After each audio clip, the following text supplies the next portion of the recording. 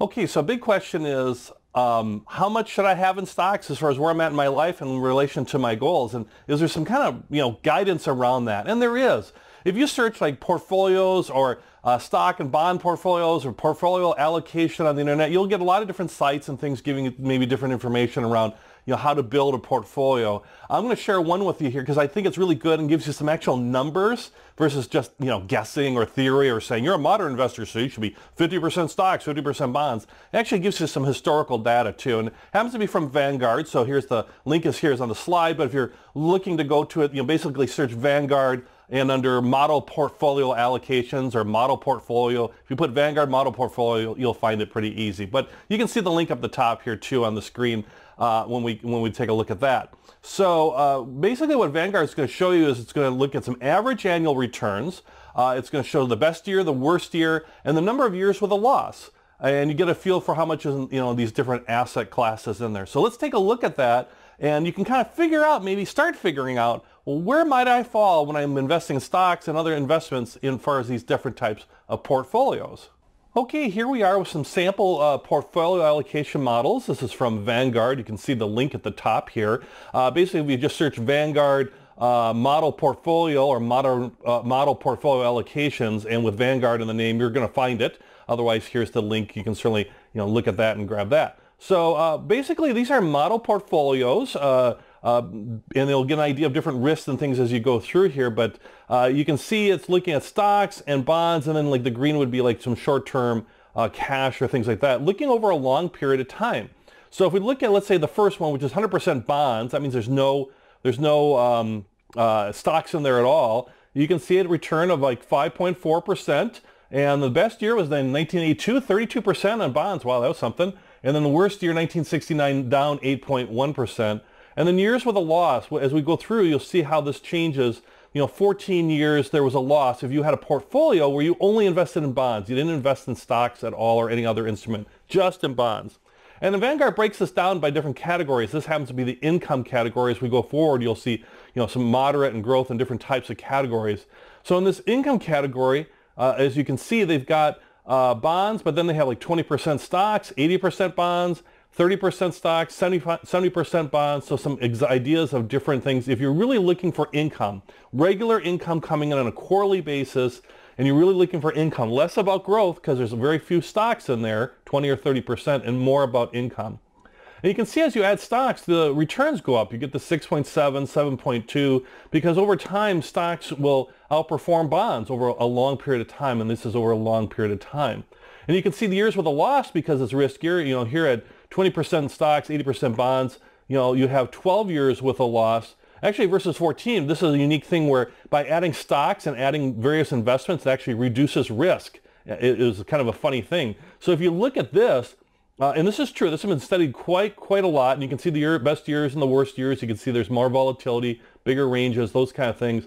But if you look at it, you'd say to yourself, wow, I could get a better return over time. This is all past performance, and I don't guarantee a future performance.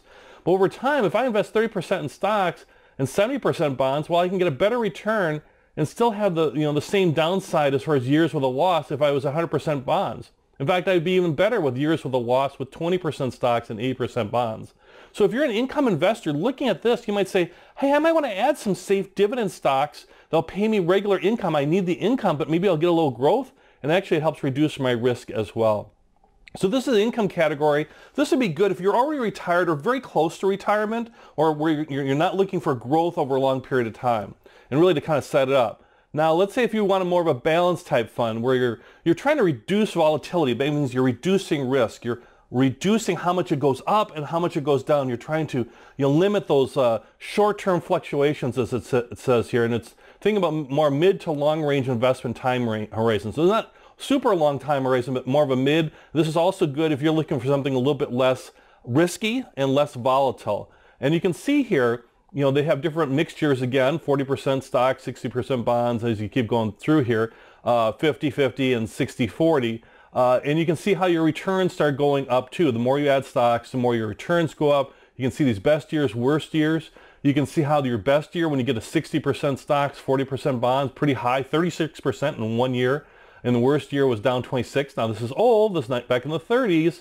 So this was when it was very volatile. You were looking, right at the right after the Roaring '20s and Great Depression time. So understand that, and you want to look at a more recent number, but it gives you an idea of how volatile it is. Also, it gives you an idea. I like this years with a loss because you get a feel for, if I'm a risk-adverse investor, well, I might like this because I got more stock, but I'm only going to go down 16 out of 90 periods, 90 years, versus going up here where I'm up to 21 now out of 90, and I'm eking out a little bit more return, but I'm going to have more risk as well if I'm 60-40. But this is kind of considered balance. As far as like more of a balanced type approach. Maybe you're getting closer to these mid or even a long-term investment, but maybe you want to be more risk averse with your long-term investment, or you want something more balanced, or maybe you're getting closer to something like financial independence or retirement, and you want to start mixing in things like bonds and stuff to help reduce that rate, that possibility of going down in those big losses. As we go to growth here, sample portfolios, once again, 70% stocks, 30% bonds, 80-20, 100% stocks. You see a lot of people with who are younger or have a long time horizon, especially going to the 80-20, maybe 70-30 to reduce it a little bit in terms of risk. But if you got a long-term time horizon, you don't mind short-term fluctuations, and especially if you're okay with big fluctuations, then you might want to go 80-20 or 70-30. And you can see, at 70-30 now I'm at a 9.1, and then go to 9.5. At least historically, this is not necessarily what's going to happen the next year or two, but historically, and you can see these best and worst years with that. And then years with a loss, 22 and 23 as far as years with a loss. So that means out of 90 years, 22 of those times I'm going to have a loss, even with those mixes, or 23 times, and I'm able to get out better performance. Now you might have 3 years in a row with a loss, and they might be significant big losses. And you have to understand your time horizon, and can you withstand that when you're building your portfolio as far as the mix of stocks and let's say bonds. If you're looking at this and saying to yourself, well, if stocks are so good, especially if I have a long time horizon, I'm in my 20s or whatever, I'm like, let her ride, let her roll. Let's go 100% stocks. Hey, you could do that. You could go 100% stocks. You can maybe get some big average annual returns. You can see the fluctuations are pretty wide. I could be up 54% one year, down 41%, or excuse me, down 43% the next year.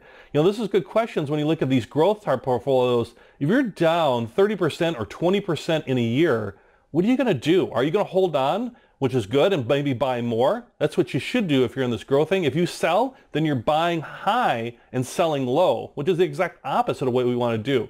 So if that is scary for you, then you might want to go back up into those more balanced type things, even if you have a long time horizon. But if you want to get better returns, at least proven over time, and have a little bit more risk tolerance, you can take on more risk, then more stocks for the long term is a good way to go. You start getting 100% though, that gets a lot scary for a lot of folks. But I see a lot of people in the growth phase. Certainly for myself, I've been always running like 80-20 for a long period of time. Even now, as I'm older guy, I'm still more the 80-20, 70, between 75 and 80, and I'm getting closer to some of these goals, of course, just because I have that higher risk tolerance. I'm used to it over the years. So in the bottom here, they give it a description of how the methodology they use. They're basically using indexes, looking at wide indexes, so they're not looking at individual stocks or anything. They're trying to give you a feel by using wide indexes. So it's a nicer methodology. Nothing's perfect, but it's a nice methodology. So if we scroll back up here, a good way to start with this is say, where am I at in terms of my goal? How far away am I? What's my risk tolerance? What's my need? Do I need income or do I need growth? And then find out what big bucket you're in. If I need income because I'm in retirement or very close to it, well, this is maybe what I'm looking at. Maybe I like that 30-70. If I need something a little bit more risk adverse and I need a little more balance in my portfolio, well, then maybe I'm at these 40-50% levels of stocks and bonds and then I can even put in more cash and things to help reduce risk too. You can put in other assets as well, but just a simple cash and bonds that they have here. And you can look at these numbers and kind of scroll through these numbers. And then if I'm like, no, I want to grow. I want to grow my funds. I want to grow my money. That's why I'm investing in stocks. Hey, that's why I'm taking your course. Well, terrific. Glad you did.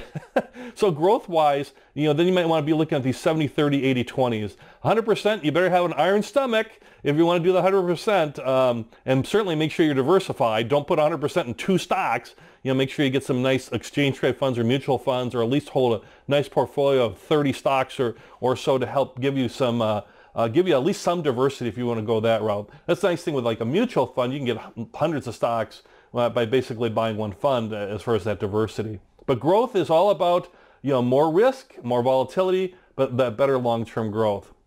So once again, you can get this in yourself, printed out from the Vanguard Group, search model portfolio allocations.